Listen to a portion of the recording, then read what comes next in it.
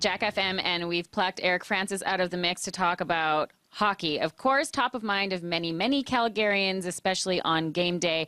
We've got 3 games left in regulation, and every game counts, truly. Well, truly, yeah. They're pretty much going to have to win at least 2 of the 3. That would get them into the playoffs. And I think everyone's familiar with the situation. Tonight's your last free spot on the bingo card. They play against Arizona. That's a must-win, an easy win as well. That I don't think is going to be a concern. Okay.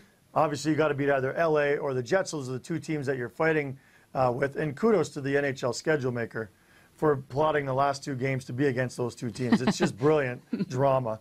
But I think a lot of people, for those who are uncomfortable or unsure how it works with the wild card, whether they beat Winnipeg, whether they beat LA, I think it's so crucial for Flames fans. Hey, they're going to be excited if the Flames get into the playoffs, no matter what. Yeah.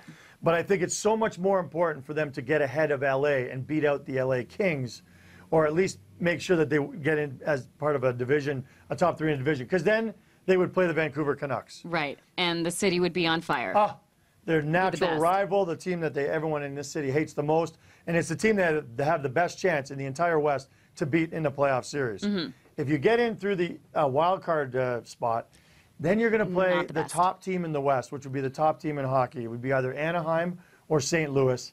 And I would submit to you, those are the 2 teams in the NHL that the Flames have the least chance of beating. They got killed by the Blues all 3 times they played them this year. Anaheim, they haven't won in Anaheim in like 18 years. Right. So they really do need to get ahead of LA. So that game Thursday here at the Dome is going to be as big as they get. And that Canucks matchup would be amazing, though we did have to cheer for Vancouver last night. Just on a technicality, or hope for a win. Okay, so what do the Flames have to do to conquer LA?